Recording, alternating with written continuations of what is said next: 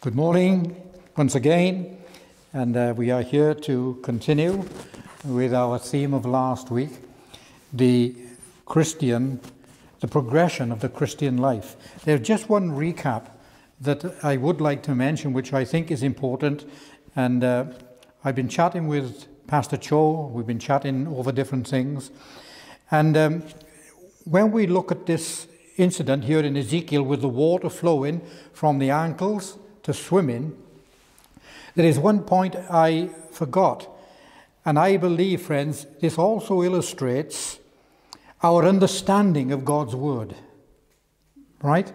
You know, it's little by little, and so as we read the Word of God, as we listen to the Word of God, as we preach the Word of God, as we meditate upon the Word of God, but we came to the conclusion whilst we were chatting that the important thing is, friends, we must apply it. When we apply it, then the power of God's Word is released. And so I just wanted to recap on that. So we continue with our consideration of Ezekiel's vision, which we have in part of chapter 47, verses 1 to 5, where he saw these waters flowing from under the threshold, and as they flowed, they were getting deeper and deeper and deeper. And we considered this last week, and I want to continue with that. But it's interesting to note, friends, we are calling it the progression of the Christian life. If we note in these verses, there is nothing stagnant about them, right? Nothing stagnant at all. And friends, there's nothing stagnant, or there shouldn't be, about our Christian lives. The Bible never refers to the Christian life as a pond. Have you noticed that? Never as a pond, but either a stream or a river or even an ocean. And you see, that speaks of movement. It speaks of momentum and speaks of our development as Christians. And I repeat from last time, God's direction is forward. But friends, His measure is fullness. So we go on. We don't stay there. We move on to the deeper things of God. And we also noted in this vision that the water grew deeper and deeper as it flowed. Waters to the ankles, that speaks of our walk with God. And we could spend a lot of time on that. Then waters to our knees. And this speaks, friends, of we should have, as Christians, we should have a consistent prayer life. We must make time to pray, and we must take time to read the Word of God.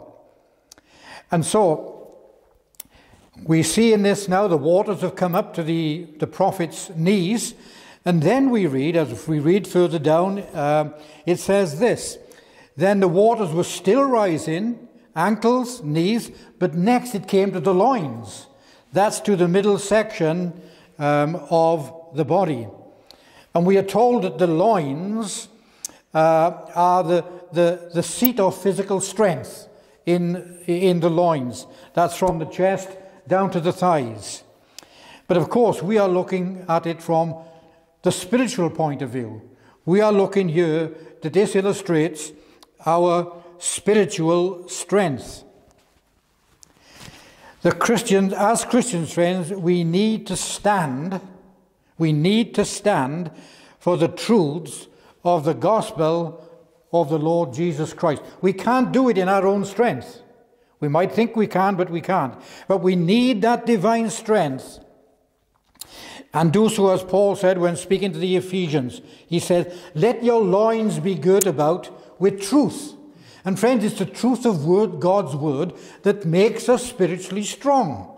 That's why it's so important that we listen to preachers and we pray, and I pray every day that God will raise up good preachers and expounders of the Word of God. Because, friends, that's how we get strength, is as we take the Word into our inner beings and apply it to our lives. Then I believe, friends, we will become spiritually strong. And as we imbibe truth, friends, we will have that strength, that spiritual strength, moral strength, to stand, so that we're not blown over or blown away by the new doctrines and false doctrines that will arise day by day. You see, with God's Word, as we imbibe God's Word, we will sense the false a mile away. I remember Billy Graham's wife. They were in London and they'd been invited to a very important supper. And she said, I was sat next to the head of Scotland Yard's fraud squad. So she said, I got talking to him, and so she said to him, sir, I guess you must take out like a note or a false note or a false coin, and you study it until, oh no, he said, I don't do that. He said, well, she said, well, why? What do you do? He said, I study the original. And as I study the original, when it comes to the false, I've got it like a shot. And that's what it is with God's Word, friend. When we walk with God, when we imbibe His Word, then we can sense, friends, the false a mile away. And again, that hymn we sing, when we walk with the Lord in the light of His Word, what a glory He sheds on our way. And friends, as we imbibe God's Word, He will show us, and He will make sure, friends, that, we don't stumble or fall, and we don't fall into the error. And I tell you what, friends, as the days goes on, these false teachings are going to increase and increase and increase. So it's only as we got the truth in us can we sense that which is not. And this is another hymn. Excuse me saying this again. I got the wrong one there, didn't I? But that's right. How firm a foundation, ye saints of the Lord, listen, is laid for your faith in His excellent Word. So it all comes back to the Word of God. It is so absolutely crucial. And so we need to be strong in our loins, that we may be able to stand in that wicked way. We must, as we come to the Word of God, we have these waters to our loins. And we must be strong in the Lord and the power of His might. When David went to the Goliath, he said, now look, you are coming to me with a sword and a staff. But he said, I'm coming to you in the strength of the Lord. And that's good, isn't it? He come in, and friends, we are no match for the enemy. We are no match for the enemy. But thank God, our Lord and Savior Jesus Christ has conquered him. So the loins are the area of our strength. And please don't misunderstand me here, but it's a thought that came to me, and I'll share it with you. Also, friends, the loins are the area of reproduction.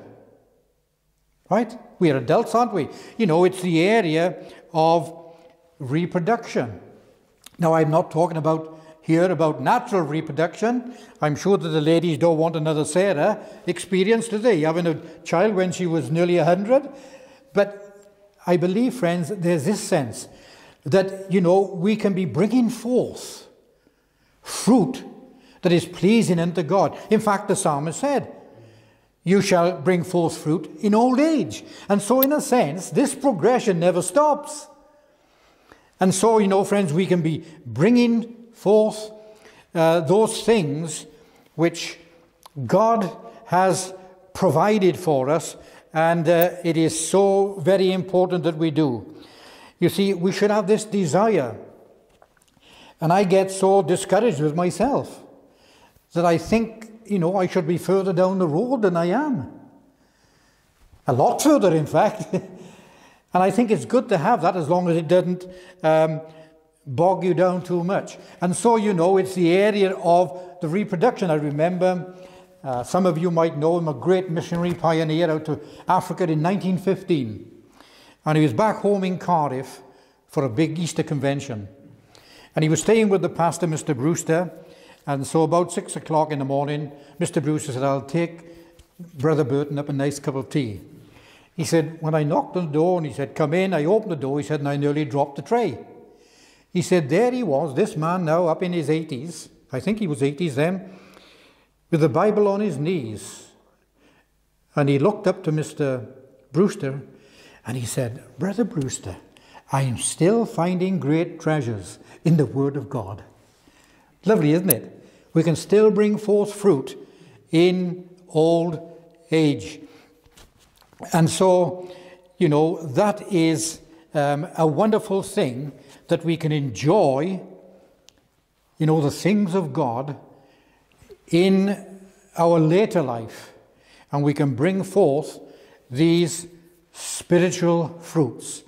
And we should be fruitful, friends, right to the end. Right to the end. And that would be a great testimony to the people who are around us. I'm very grateful for a mother and father. They might not have been brilliant scholars, but they were excellent Christians. Right to the end, they continued. Someone said, it's one thing to start well, but it's another thing to end well. And we want to end well as far as our walk and our praying and everything else is in keeping with God's word. And so we have waters to the ankles. We are walking right, we trust. Waters to the knees. Our prayer life is in order. And waters to the loins.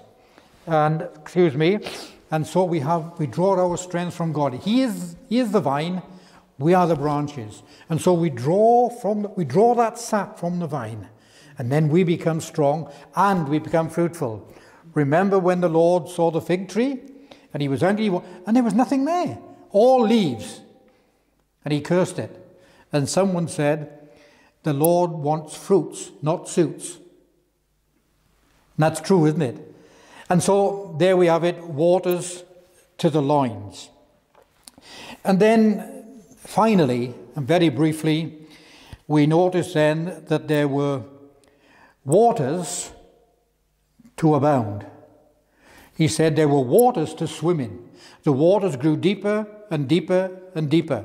And I think this is an area, friends, that's often overlooked in our Christian life. But I believe it's part and parcel of God's provision for us. Notice what it said? Waters to swim in. Now, I might lose some of you here, but it's lovely. I love swimming. I haven't done it for a long time now, but I was forever swimming wherever I was because of a sense of freedom, of liberty, of enjoyment. And so I think, bear with me, that this speaks, friends, of the joy and the fullness of abounding in God. And I think that's something we've lost, of abounding in God. And all that God has for us as Christians. I'll come back again, friends. God's measure is fullness. God's measure is fullness. And it's very interesting there that if we were arrested for being a Christian, would there be enough evidence to convict us? That's important, isn't it? And friends, you know, we need to abound in the things of God. John 10:10. The Lord says, I am come that you might have life, right? Living waters, life. But he said, it's more than that. It's more abundantly. And so, friends, I think we lack in this area of the abundant life. And me as much as anybody. But friends, there is this this abounding life in God. Now, I don't believe in swinging from the rafters, nor do I believe in doing cartwheels down the aisles. But I believe, friends, there is a lovely liberty that we can know and we can enjoy, and abounding in God, that I believe is part of our Christian inheritance.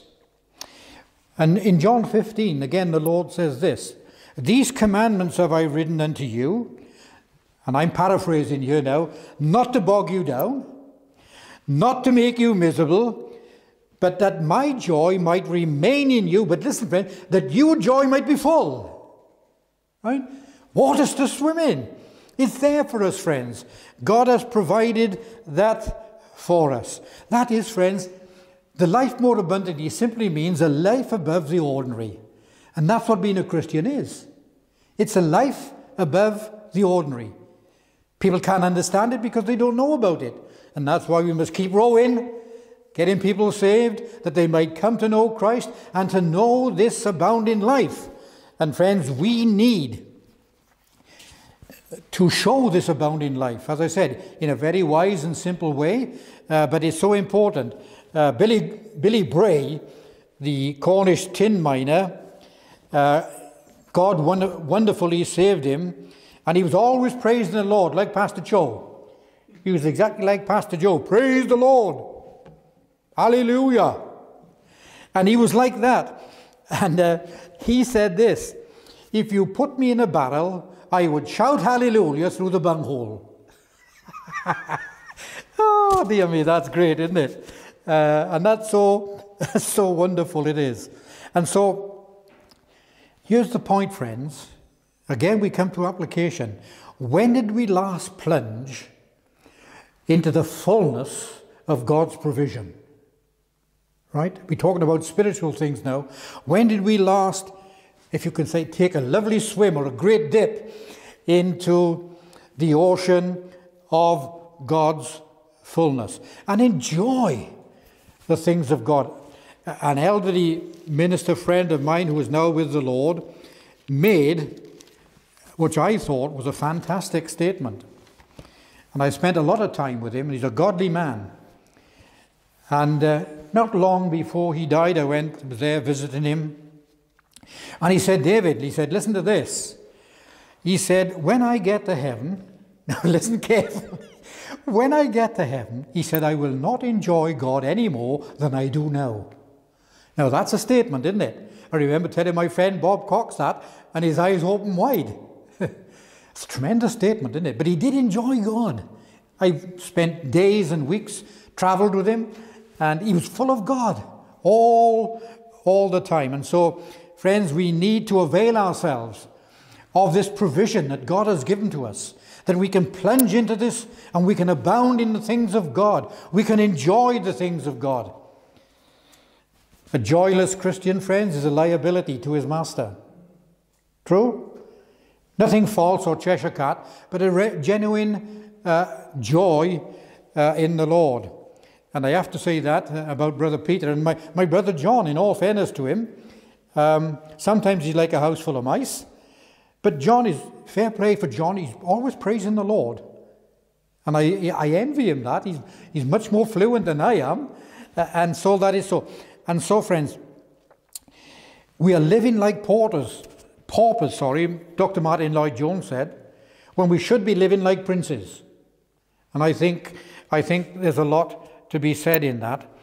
And so I trust, friends, that when we have the opportunity, we will delve into the depths of God's ocean, of his blessing, of his fullness, of his provision, that we will enjoy that real joy, that liberty, that freedom that we can enjoy in the divine provisionness.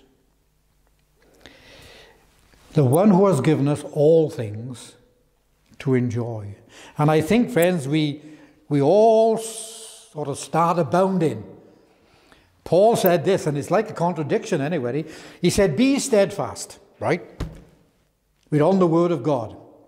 Be steadfast, unmovable, right? We are there, our walking, our praying, and our loins are good, we are strong. But he said, not only that, but always abounding in the word. And there's no contradiction there. We can be both steadfast, unmovable, and yet abounding in the things of God. He has given us all things to enjoy in this Christian life. And so there we have it.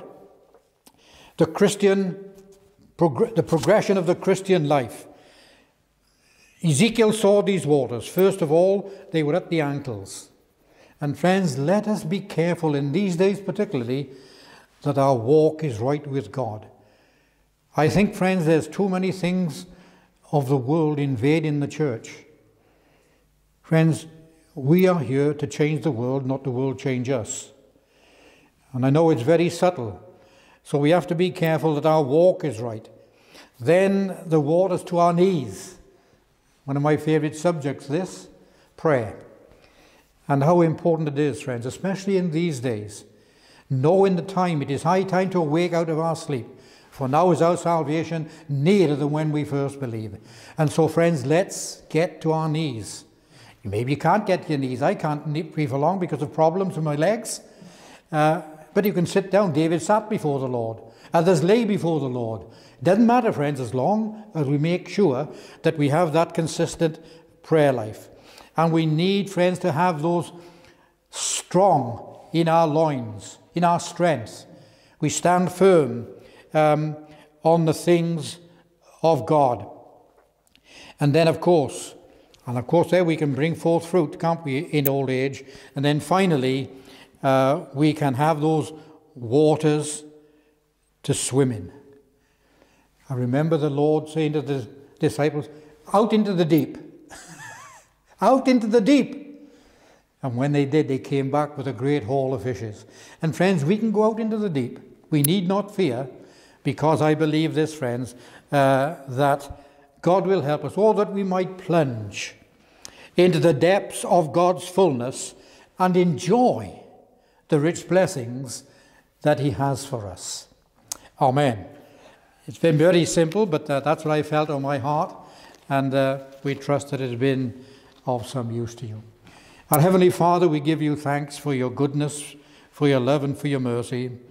And we have been thinking, Lord, this day actually, over the years, Lord, how good you have been, how kind, how you have provided for us. There are things that have happened, Lord, that we never ever thought would come our way. There were problems we never thought we'd get out of. But Lord, you've been there faithfully with us all the way through. And so we pray, Lord, that you will make us faithful, steadfast, unmovable, and yet always abounding in the work of the Lord. We ask these things in the name of the Lord Jesus Christ. Amen.